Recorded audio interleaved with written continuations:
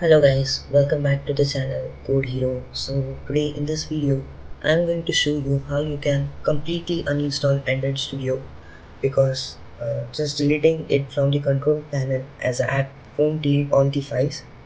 So first of all, open your settings, go to apps, then go to installed apps, then you have to find Android Studio and just click on the three dots, uninstall. Then take the Android user settings also and just click on next, uninstall. Yes. So the app is getting uninstalled. If you are not using Windows 11, then you can also go to control panels, then go to programs and features, and if you have this UI, then again go to uninstall a program and you can find Android Studio in this list and again click on it and click on uninstall. Both ways you can uninstall the Android Studio. Click on close. Now we have to delete the Android Studio from three places of the my files.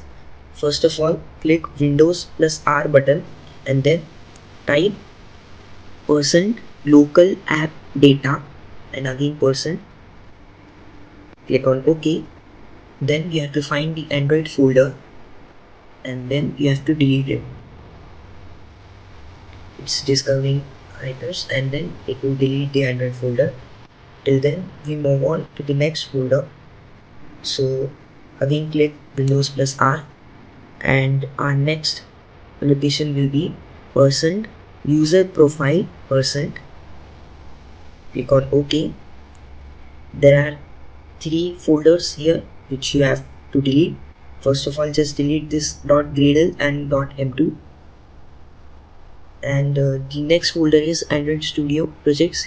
Whichever projects you do on the Android Studio are saved here, so it's upon you whether you want to keep it as backup or not.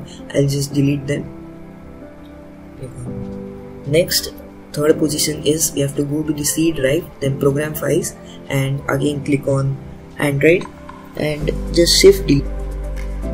And that's all, we have deleted the Android Studio completely. Thanks for watching the video guys. I hope you like, share the video and subscribe to the channel.